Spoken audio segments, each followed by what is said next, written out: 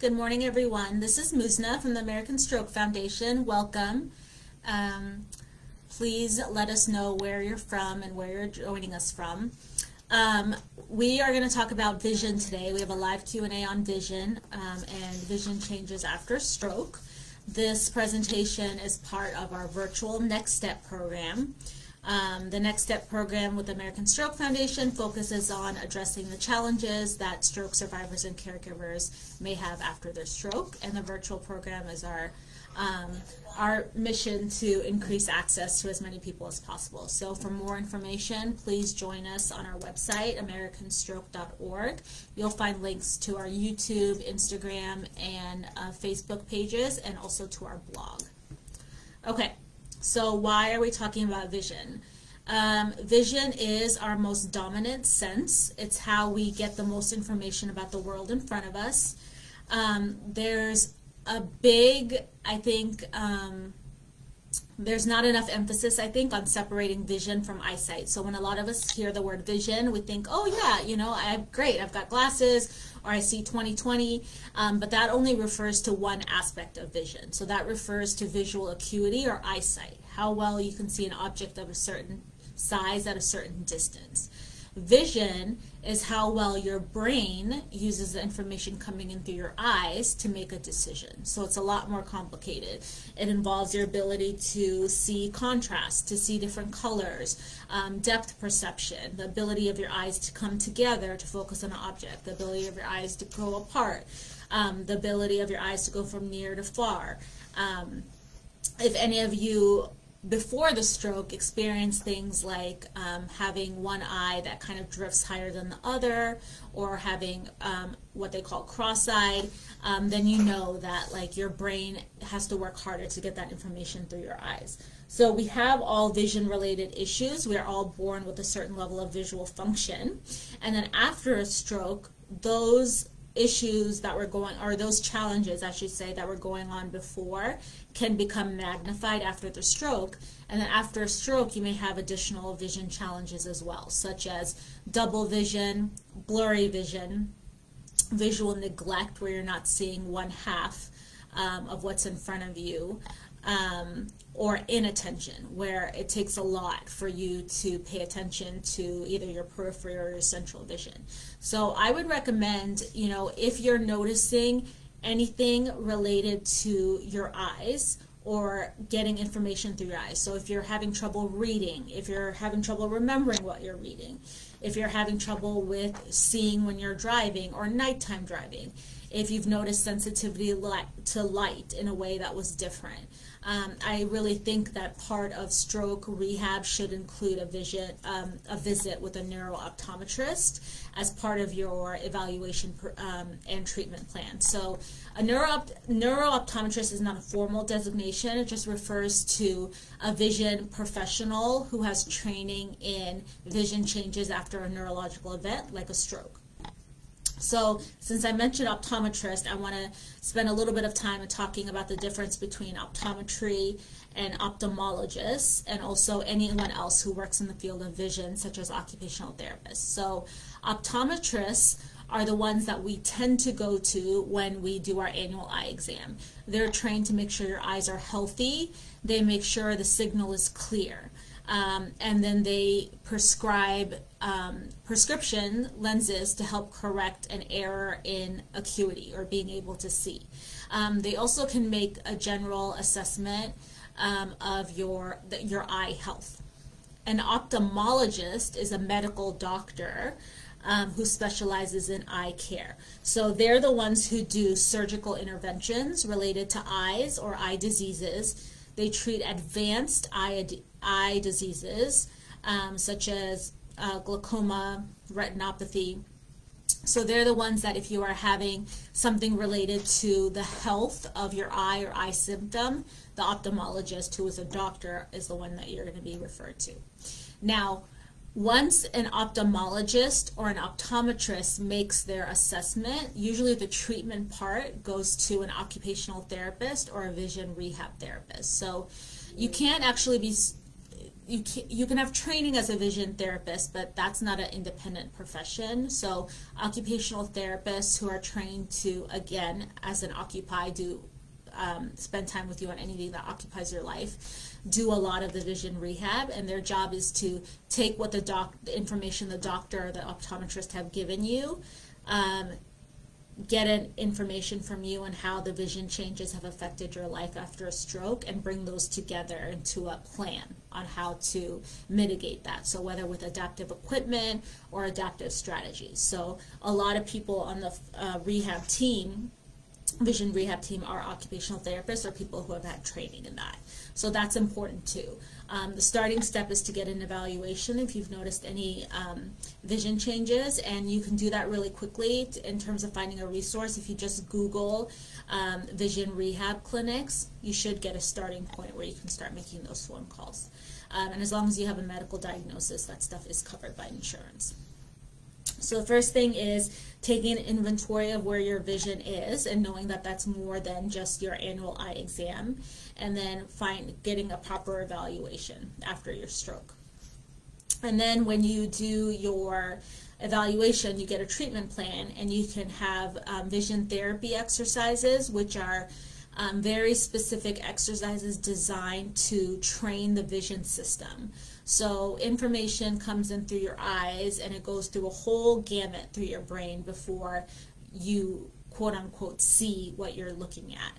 And you can have challenges in any part of that journey, so it becomes really complex. So these exercises are designed to address the problem at the point of the challenge. You can also do, because we have muscles that control our eye movements up, down, left, right, diagonal, you can also just do general exercises. They can be called oculomotor exercises or eye exercises that train those muscles and make those strong. So if you notice one eye drooping or weakness, you can train that without a formal rehab plan. And one of the things that we'll be doing on our YouTube channel and our website is having a demonstration of those exercises. If anyone would like more information today, please just let me know. And please start submitting your questions related to vision changes. I know that it can be something that kind of you don't think about till after because you're focused on your hand or your leg, but definitely if your brain is working harder to process the information coming in through your eyes, then that is drawing resources away from everything else you do. So you may notice headaches, you may notice decreased endurance, you may notice difficulty concentrating in environments with different lighting, right? So think about how that can affect your, when you go out to do grocery shopping or when you're trying to fill out paperwork. If your brain is working extra hard on just seeing, that's going to take resources away from the thinking and the doing. So it's all about streamlining and making things more efficient. Where is my brain working hard, and where can I make a difference? So Bobby says she had a left side stroke, right side eyesight on both eyes are gone. Will it get better? Suggestions to adapt to deficiency. So Bobby, if you had, you know, you have to take into account your visual health history prior to the stroke. And then depending on the type of the stroke depends whether you're going to see improvement on that side. If it's you know, true neglect, you're not seeing anything, then that's something that you're going to adapt to with strategies. So hopefully you've had a formal evaluation, and if not, I suggest that's something you look into. But suggestions, the number one thing is getting used to turning your head. So, you know, by your comment, like, you are aware that vision on that side is not where it needs to be. So that insight is half the battle, right? So turning your head is the number one thing, and making sure you're fully scanning your environment.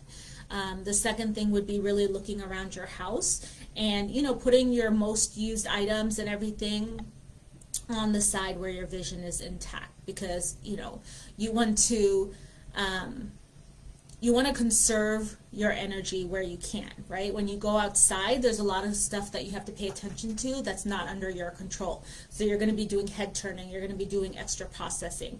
But at home, you know, your home is your home. So hopefully there's a level of familiarity there. So it's not a bad thing to like put things on your strong side in the bathroom so that you're reducing that cognitive load, if you will, and the energy you have to exert for something that's routine and save the energy for something that's not. And if you wear glasses, they have something called prisms, which helps shift your what your visual field and what you're seeing to a more central place where it would be if vision were intact on both sides. So that may be something that you want to discuss to see if training on prisms is appropriate for you, and that is something that vision rehab will do. So those are my suggestions. Aaron says, in KC, Alpha Point has amazing vision stuff. While they do not handle stroke care, they are amazing with vision. It took me 3 years to find them. Great doctor for vision. Thank you, Aaron, for that recommendation. It sometimes can take a bit. You definitely have to be your own advocate, because the default will be to refer you to an optometrist, or if you have age-related issues or anything that is not stroke-related but is is related to the health of the eye and is degenerative, they're going to refer you to ophthalmology. That is the appropriate course of action. So sometimes it's difficult to tease apart those differences, but it's an important discussion to have. Vision health is part of brain health. Regardless of how our vision has changed, our brain's default is still to get information through our eyes. So that is what we need to do.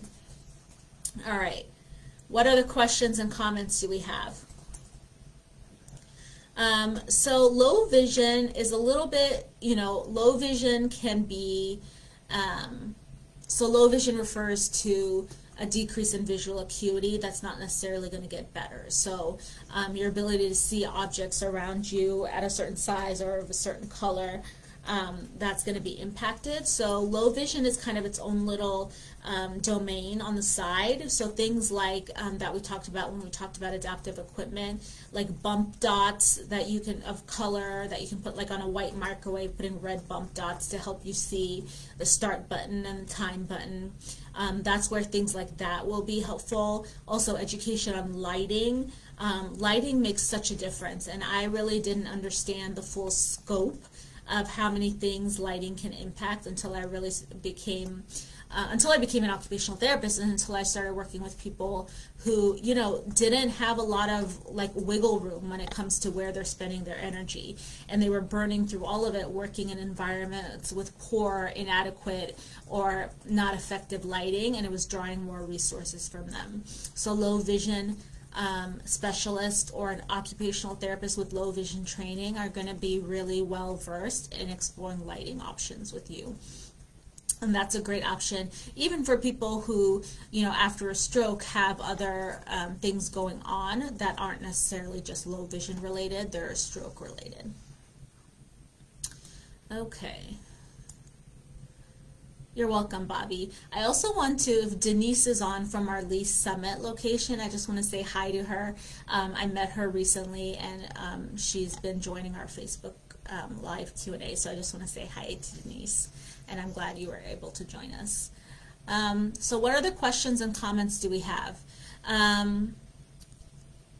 When you take an inventory of your vision, it's not, I don't want you to think of just like, where your eyes are and what you can see. Some questions I want you to ask yourself and reflect on is, how does your vision differ between different activities and tasks and jobs? How is your vision performance when you are reading and doing close work? How is your vision when you're driving? How is your vision when you are cooking? I want you to kind of take an inventory of how it differs between all those things. Another question you want to ask yourself is, how has your vision changed throughout your life? So for a lot of us, at around the age of 40, where our ability to go from near to far changes.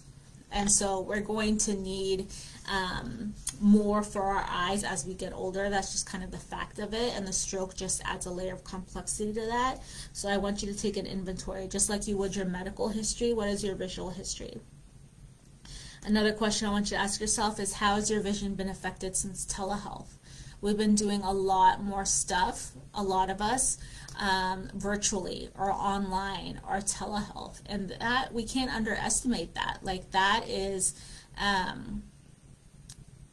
our eyes are getting used to a certain level of input at a certain intensity in a certain, amount of time that we really haven't had to before.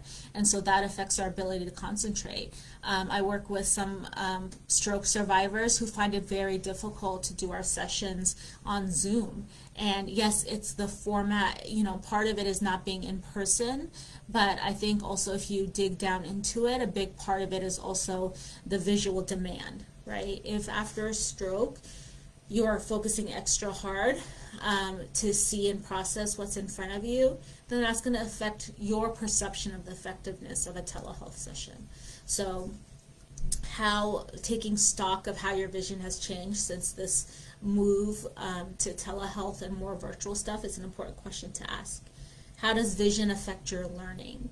I think it's getting better, but a lot of people when they were younger maybe got labeled with having an attention problem or being or having trouble learning or being not being as sharp as someone else. And if you really trace it back, it was actually a vision issue. Like, if you're trying to learn and the letters are blurry or the words are blurry or things are moving around on the page, yeah, it's going to be difficult to pay attention. Yes, it's going to be difficult to retain information. Yes, it's going to be difficult to engage in that. So vision is at the core of a lot of performance concerns. So how does vision affect your learning? And then how does vision affect your decision making? Especially in activities that involve a lot of senses and is very complex, like driving. We're not aware of everything that our vision is doing for us. But if your vision changes and you're driving, to keep yourself safe, you have to be a lot more conscious of this, of the things that you didn't have to before. So answering those questions about your vision is an important way to take an inventory, and then you can have a more effective conversation with your medical provider. So Aaron says, my stroke made me colorblind, but I've lorked my eyes and it's almost gone. Lasered, maybe? Worked? Oh, he worked my eyes. Okay, and it's almost gone. There are 8 types of colorblind. I didn't know that. Well, I'm great. I'm glad you've been able to do something about it. I just had a recent eye exam, and I was surprised that color perception was on it, because that's not something every optometrist does, and it's certainly not what I've been used to in my annual eye exams. But they're definitely incorporating that more, because it is an important piece of information to have, right? If you aren't able to distinguish between background and foreground or the nuances of detail, it affects your learning and decision-making capability. It's a very complex process, and I think an annual eye exam hopefully continues to shift towards being a more comprehensive assessment of eye and vision health, instead of just, look at this chart and let's tweak some lenses. Robert says vision therapist is a must after stroke. At the beginning with OT, they were working around the problem. Now, not at the problem. Now with my vision therapist, we're working at the problem, retraining the eyes. I have a left side vision cut. That's great. Yeah, a vision therapist or an OT who's trained as a vision therapist is amazing, because they're trained in that.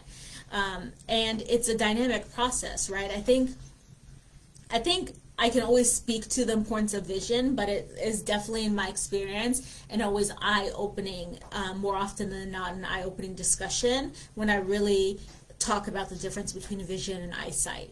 And if you talk about performance improvement, that's a really great way to get people's ears, right? We are talking about something that is impacting how you do everything else in your day. So regardless of whether you want to wear glasses or not, the discussion is a lot bigger than that.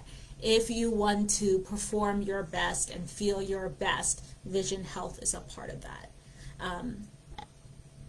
Aaron says, so true. Yep. Having someone trained in what it is you're seeking is important. Vision is actually something that I think, it would behoove every rehab professional to have a more working knowledge of what's going on with vision so that the appropriate referrals can be made. Because what seems like someone not following directions or having a thinking or memory issue can actually be traced to vision. So it's important to keep an open line of dialogue. If you are not seeing things the way you are used to, let someone know. That is something that can be addressed. And it can be addressed from, you know, a rehab, retraining the brain kind of way, or it can be addressed from a how do I work around this kind of way, depending on what the vision change is and depending on what kind of stroke you had. But vision, I think, you know, for sure should be a forefront of the thing you discuss because it's going to affect your recovery journey with everything else. Aaron says, according to Google, there are 14 definitions of blind. Blind doesn't mean you can't see at all. That is correct. They're different. They're cutoff criteria on what you can, for your visual acuity to be considered blind. That's only one type of blind. Aaron's correct. So, you know, you don't have to know the label. You don't have to necessarily know the, you know, fancy schmancy language. Just let your doctor know that you are having difficulty seeing and how. That's all you need to start the discussion, okay? If you have been recommended to have a change in your prescription, if you have new glasses, and if you have glasses with prisms, please stick with it. The initial process is very annoying and very uncomfortable, but it is because your brain is actually now getting the information to offload some of that demand, but your brain has gotten used to working harder. So if you change things for your brain, it will feel uncomfortable. You'll feel like the glasses are wrong. The prescription must be wrong. It's not doing what it is. But the only way for your brain to get used to it is to wear your glasses. Now that doesn't mean you can't, you know, address your concerns. You know, give it some time, make a log of it, and then reach out. You should always schedule a follow-up with your provider when you get new glasses, so you have a standing appointment, and then let them know your concerns. And maybe adjustments have to be made. But initially, it is uncomfortable when your prescription changes or when you have prisms. It's your brain retraining. It's part of the process. Robert says, I totally agree with you on that. Oh, that's Melissa. I was like, Robert, thank you. No, okay. Melissa says, my son had a stroke 2 years ago. He has aphasia, and it's difficult when going to doctors because they have trouble understanding what he's trying to say. He wears glasses, and I know he's having trouble seeing. Yeah, that's actually, thank you for that comment, Melissa. So yeah, how do you communicate that when you're having trouble communicating? And how do you make sure, especially as a caregiver, or if a loved one has a stroke, that you're actually, you know, that you're actually getting the information and accurate information on what the stroke survivor's daily lived experience is. Melissa, if your son uses any type of augmentative communication device, if he has like handouts where he can point to things, or if you have something on an iPad, whether he can point to pictures or words depending on what level he is, or make sentences, I would add some vision related things to that, and then add some specific questions or pictures referring, so you can show like images of like blurry letters or double letters and show those images. And hopefully, if he's able to, hopefully you find one of those methods will be one that he's able to give you feedback on.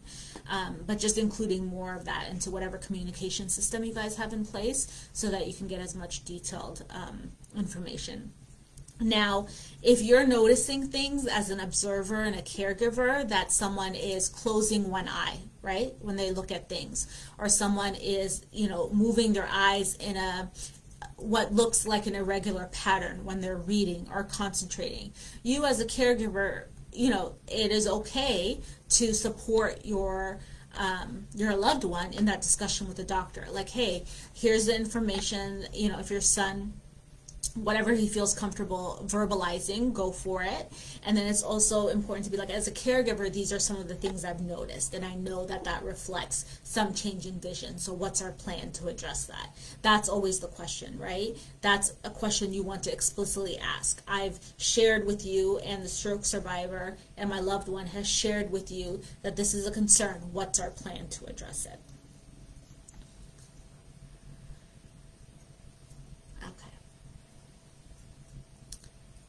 Thank you for the questions and comments so far. What other changes? What changes have you noticed after a stroke? What are some strategies that have helped you? The vision therapy exercises, just like wearing a new pair of glasses, have a little bit of a learning curve. And I say that as someone who's been prescribed vision exercises and have consistently ignored it. It can give you a headache. It can make you uncomfortable. It's because you are literally exercising a part of your body. So think about if you haven't exercised in a long time or moved away, in a specific way in a certain time, and you go to the gym and you do a very specific exercise. Like, I'm going to work my shoulders today. I'm going to work my, quads today. And you're going to get sore, right? You're going to feel it. Same with vision exercises. When you start, a lot of people report nausea or headaches or fatigue.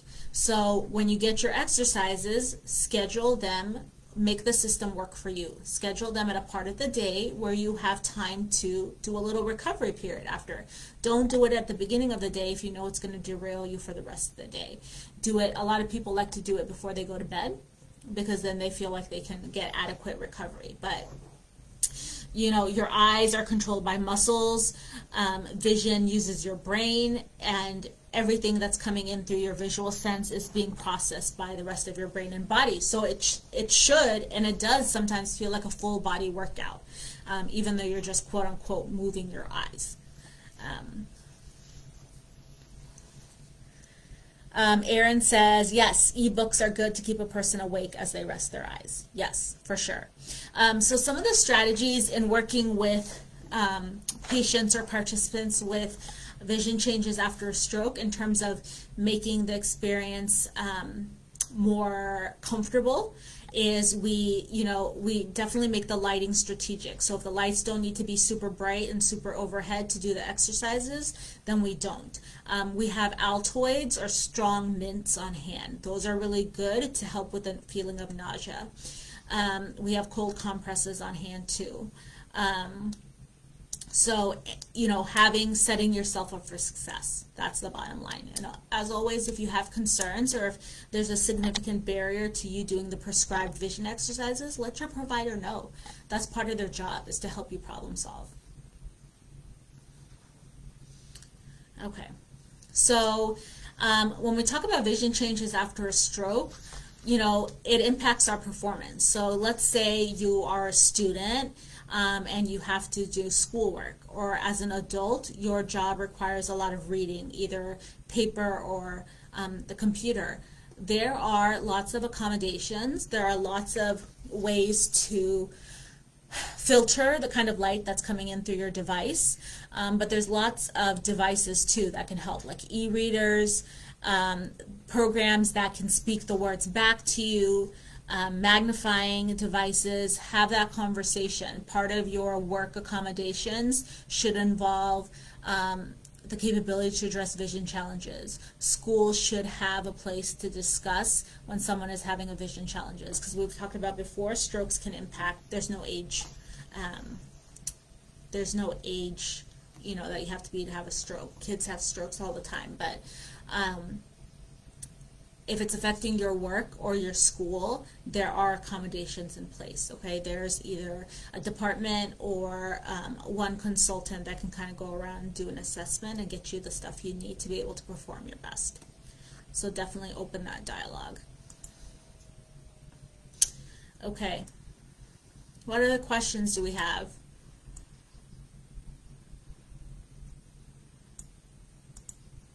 I think we sometimes think about vision, like when it comes to vision health is important, but you ask any elite athlete or performer, they take vision seriously. I mean, whether you have to, if you for leisure, if you do a lot of hunting, or if you like to shoot guns, or if you do archery, anything that involves visual focus, you can be sure that they've given thought to their visual health. And so after a stroke, like I said, you know, if you meet someone who's had a stroke, or if you have a discussion with your doctor and you happen to be of older age, please make sure that you're not getting dismissed and that your vision concerns aren't getting dismissed as a process of aging, right?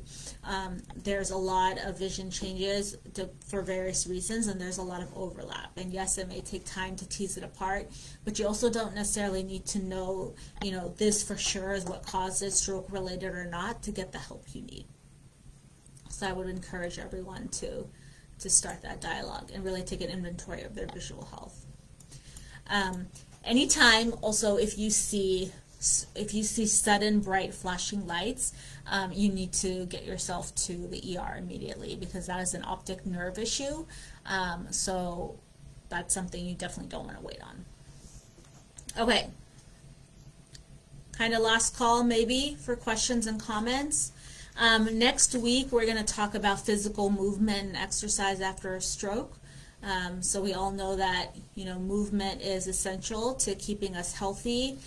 Rehab professionals have a saying, motion is lotion. But we also know that after a stroke, it's easier said than done, right? So next week, we will be talking about challenges in exercise after a stroke, problem solving together. But that depends on, you know, getting questions and comments from all of you out there. So please let us know what you would like to talk about next week, and please join us so we can address what really matters to you. So physical movement exercise next week. And if anyone has any questions or comments after this live Q&A, please let us know either on Facebook or on our website, and we'll try to get back to you as soon as possible. I think the take-home message for sure is that vision is more than eyesight. Vision changes after a stroke, even though they may be common, it doesn't mean that it's, you know, I don't want anyone to hear like, oh, that happens. That happens to everyone. Yeah, it happens to everyone, but it's happening to me, and I want a collaborative plan for it. So make sure your voice gets heard. And there's always a way to work with it, to wherever you are, to be able to create an environment and a daily experience that makes you feel good about things. Marty says, thank you, a very good program. Thank you, Marty. Okay, I think that's it. So please join us next week, respond with questions or comments for this week, and we'll see you soon. Take care, everyone.